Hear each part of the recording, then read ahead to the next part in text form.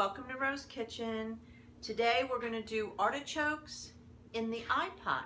I've had people ask me, can we do them in the IPot? And I thought, why not? Sure, let's give it a try. So today we're going to do artichokes in the IPot. Now I usually get the mini ones from Trader Joe's, but I had not had time to go there today.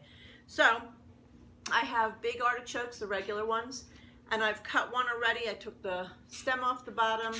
I spread the leaves because we're going to put the seasoning in there, and I'm going to also show you how to get to that point. Okay, I do have the stem here, and I want to show you how to make a really tender, delicious stem because they're the best part in my eyes. Actually, these are just as good as the heart. So let's get started. Okay, so here I want you to come and look a little closer. I'm going to give you the gist of what I'm doing here. Okay, I want you to be able to see this. So I had cut the stem off, and then really all you're going to do is trim off the rough edges. All right, so we'll take that off, and that's going to give us the stem, and that's it. So we have these two ready to go, and then let's go ahead and start trimming down. So you're going to go in and you're going to cut a little above one of the leaves. You're not going to cut all the way to the, you're not going to cut down here, you're going to cut here. Number one, you want it to sit flat, and then it'll also take off some of the dead leaves. So we've got that. Now we can go ahead and clean that off. Throw that in my bowl of not keeping. Then, of course, definitely cut off the end because it's all boo-booed. Boo-boos, yuck, we don't want that. Blah. All right, and I'm just going to trim my stem again, and I'll tell you, this to me is so tender, and that's basically it. So we have two stems that we'll throw in the pot. Then we're also going to trim the top, and you're going to go down, oh, maybe about a ½ an inch like that. You need a sharp knife, I will tell you that. This knife is sharp. It doesn't seem sharp, but these leaves are tough. But that's because we have to cook it, all right? So let me finish cutting off the top. I know I look like I'm struggling, but trust me, I'm not. And there we go. Okay, so those will go in the trash bowl. I put everything in a bowl, makes it easy for cleanup. And that's it. And again, we're just gonna stretch it open just like this because we wanna be able to put all our filling inside. So it's gonna be nice and open up, okay? So you can get everything in there. Now, the ingredients that we have to go in here are breadcrumbs, and these are Italian style. They're my favorite. I know last time we used panko, but really this is my favorite, so I went and got these. And then minced garlic because I'm too lazy to chop garlic. I always tell you, if you can take a shortcut, take it.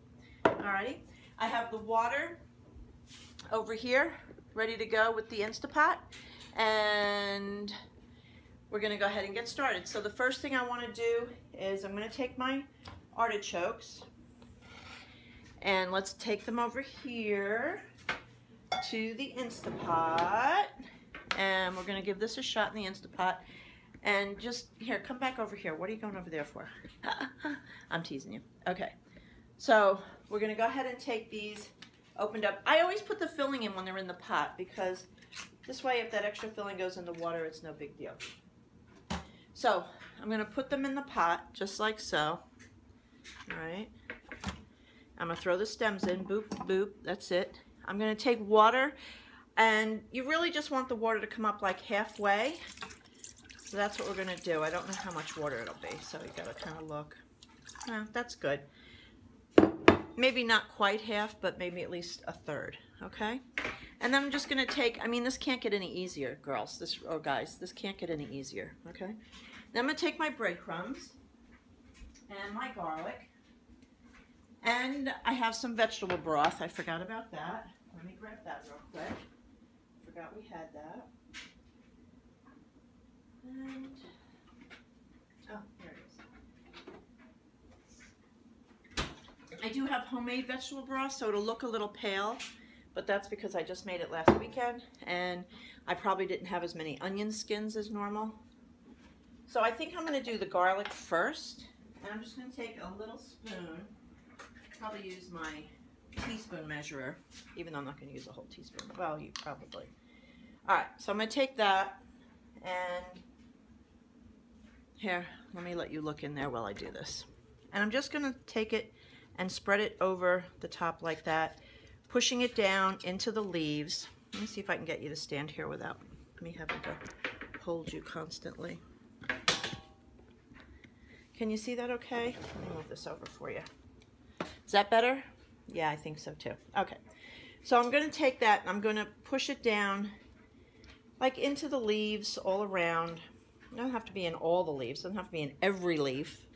But we want it flavorful enough. So you're just going to kind of push it in there, spread it down into the leaves. Okay, and I'll do my other one. And at first I just smushed it over the top, because then when you open the leaves, you can kind of push it down into there. So you can see how the garlic is kind of going down inside, right? Then you're just going to take your breadcrumbs. And believe it or not, I don't measure. I'm so sorry about that, but you're going to have to eyeball this thing. And you're going to sprinkle it so that it's going in. And basically similar. See how I got it on the top? And now if I open this up, it'll go down inside, right? So I want to kind of sprinkle it so it's inside the artichoke leaves, because when you pull that with your teeth and you pull that artichoke meat off with your teeth, that flavored breadcrumbs really makes a difference. So now we'll do this one. And again, I'm going to sprinkle it over the top. Next, you're going to take some of your vegetable broth and you're going to pour that over the artichokes, because the point is here to get the inside of the artichoke moist. And you don't want to drown it, but you want to put it in there to keep it moist. I would say I probably didn't use more than 1/4 cup, and if you really look closely, you can see that they're wet now. Okay, and that's really it. So now I'm going to put my top on for my, excuse me, I have to reach across you. Okay, I'm going to put my Instapot top on, and I always figure out which way it goes. I like that music it plays. Hang on. There we go. Okay. Make sure this is not on vent but on closed. And then I'm going to go ahead and set the timer. And I think what I'd like to do is I'm going to set this.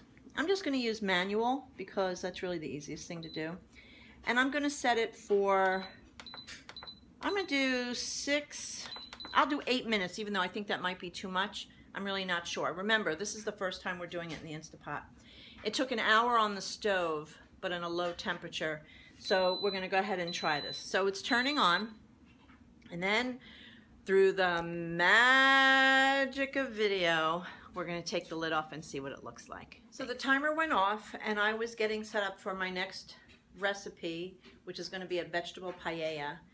And I have to tell you, oh my gosh, the saffron smells so good.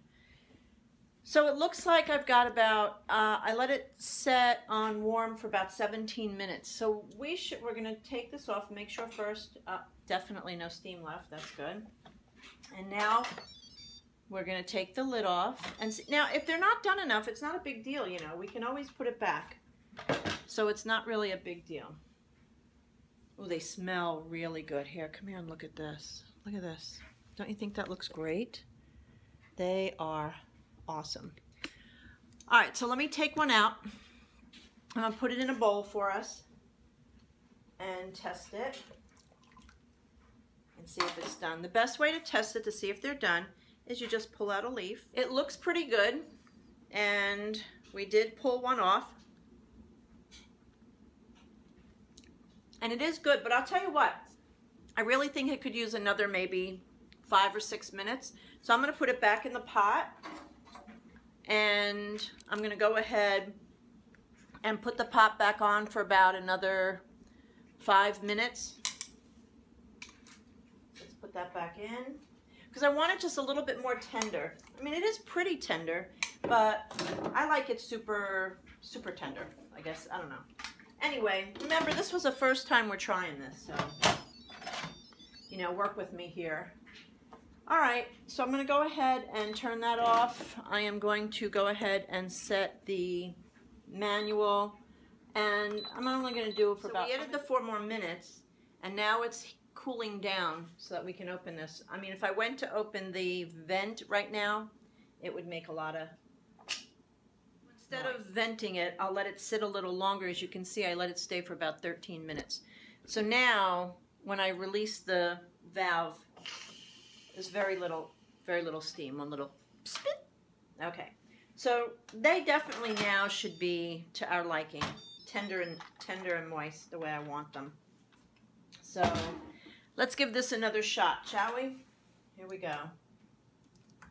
Oh, I can tell now when I lift it up, just where we want it. Nice and tender now. Perfect.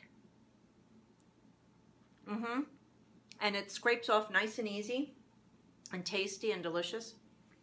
And did I show you the heart? I mean the stem, sorry. The heart you won't get to till you get to the very bottom. So here's what that looks like. And watch how soft it is. And it just pulls apart. It is delicious. So I'm not going to continue to eat in front of you. That would be rude. All right. So I want to thank you for watching. I hope you've learned something. If you remember in the last video we did with artichokes, I told you about the nutritional value of artichokes. We now see that it is possible to do it in the Instapot. So you have 2 ways, on the stove or in the Instapot. I'm now preparing for our vegetable paella, and I'm telling you, my kitchen smells so good because I'm prepping the ingredients. And I've got the saffron out. Oh my gosh, it just smells so good. Anyway, thanks again. Look forward to hearing from you. Please subscribe. Please click like.